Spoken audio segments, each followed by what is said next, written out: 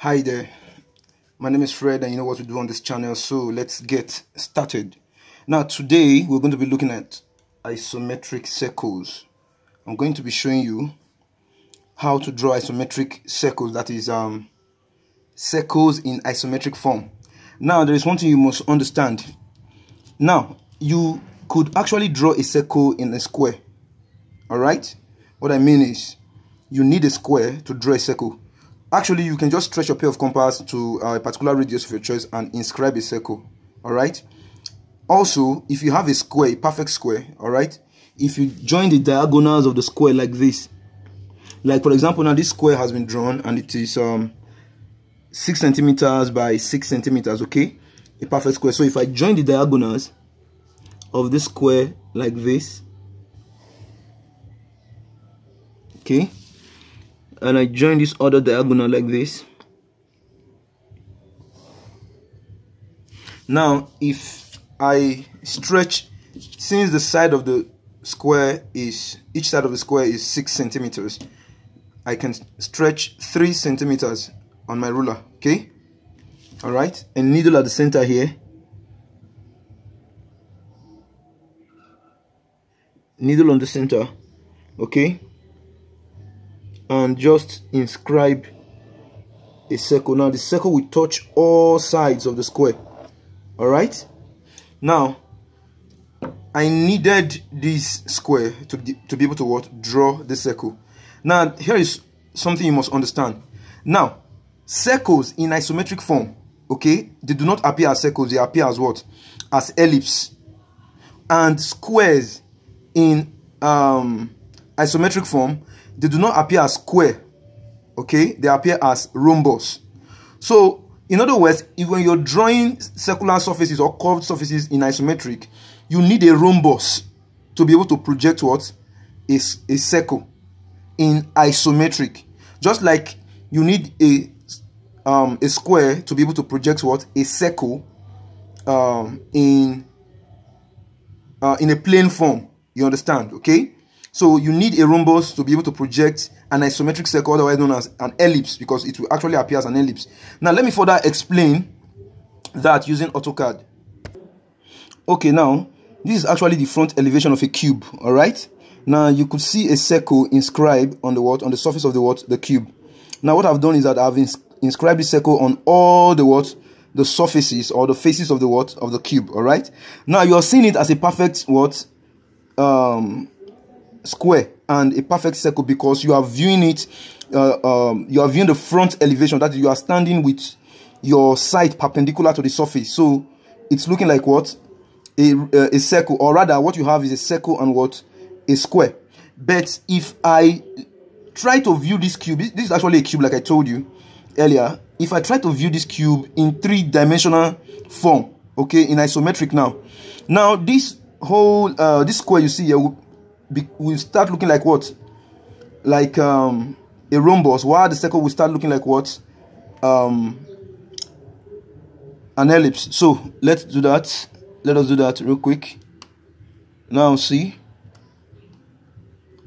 All right. Now can you see?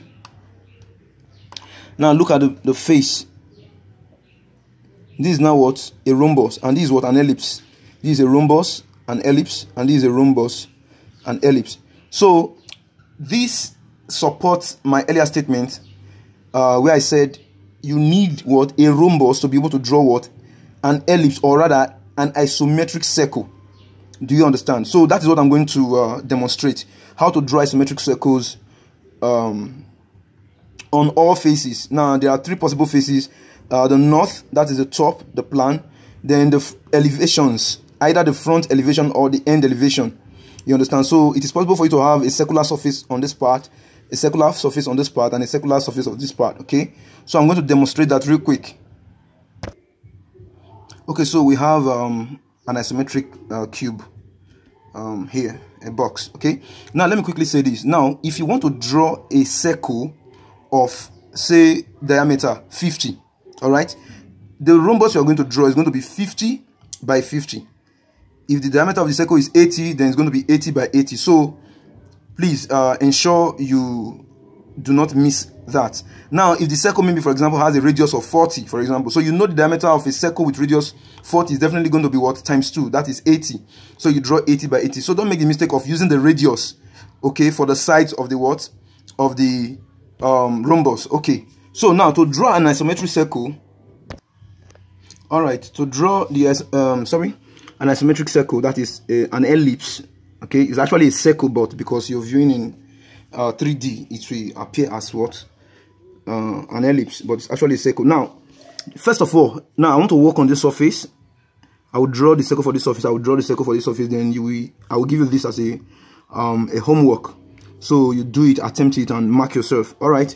Now, the first thing you do is you join the longest diagonal. Now, from this point to this point is a diagonal. This is another diagonal. Now, this one is a short diagonal because the distance from here, from this point to this point, is shorter than this. So always draw the longest diagonal, not the shortest diagonal.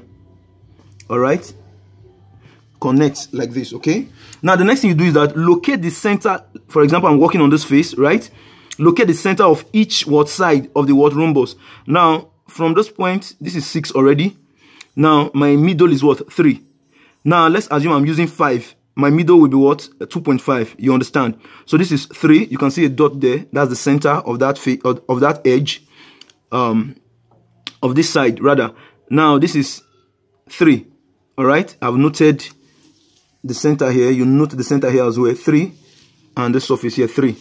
Okay. Now the next thing you do is that choose an angle, either of this angle, the one that connects the shortest diagonal.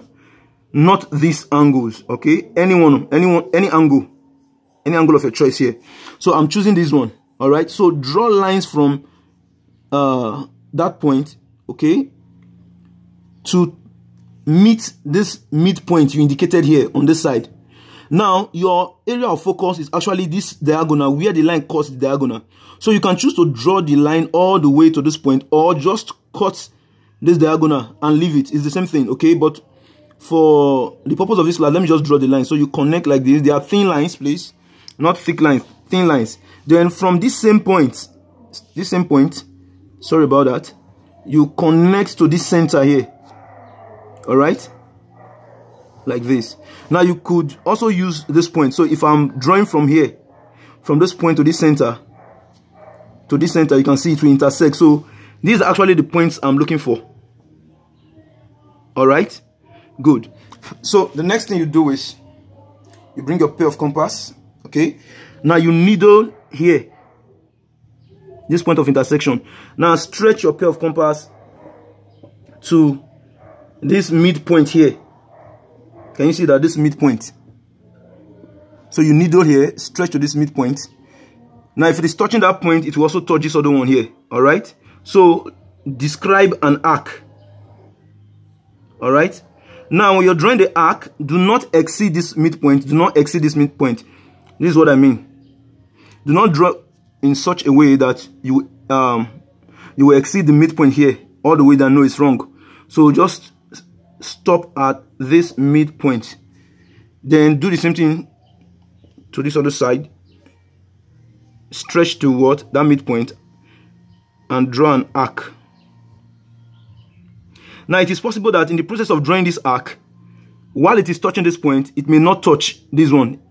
It might be either coming out or going in. So what that means is that you didn't project your box very well. Sorry, this rhombus very well. There is an error. So you might want to find out what the problem is and fix it. All right. So what to do next is, now we've drawn this side of the ellipse. Now the next thing you do is you needle at this point here. All right. Stretch to this either this midpoint or this midpoint here. All right. So if it is touching this midpoint, it must also touch that midpoint. Then draw an arc. All right, like this. Then do the same thing here. You needle on this midpoint, stretch. Needle here, stretch to this midpoint here. All right, and describe an arc. I hope you can see that clearly. All right, so that's an isometric circle. Now the next one I'm going to be doing, let me just quickly fix the one here. So like I told you, join the longest diagonal, then choose any angle, either this or this. So let me use this angle. Join to the midpoint here and join to the midpoint here. Now you will discover that it will be intersecting the diagonal at this point and at this point. So remember, I've already noted my midpoint along this line, my midpoint here, and my midpoint here. So I will needle at this point of intersection, do not miss. All right, I will stretch towards this midpoint here. All right, if it is touching this point here, it should also touch here. Okay, so draw an arc, do not exceed the midpoint. All right, so do the same thing for this side. You needle, stretch, and draw an arc. Sorry about that. Okay, do not exceed the midpoint. Then you needle here, stretch to this point here. Hope you can see that clearly. Then you draw an arc. Right, you needle here, stretch to this midpoint here, and you draw an arc.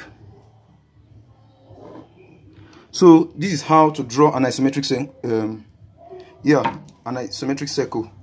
In other words, an ellipse in a 3D form. So attempt this as a homework, all right, and score yourself 10 over 10. If you get it correctly, score yourself. All right, I'm going to stop here. Now in my next upload, I'm going to show you how to apply these isometric circles to drawing real life 3D shapes. All right, have a nice day, everyone. Do not forget to subscribe to this channel and recommend to someone whom you think might need these lessons as well. Also, do not forget to hit the like button. Thank you very much. Have a nice day.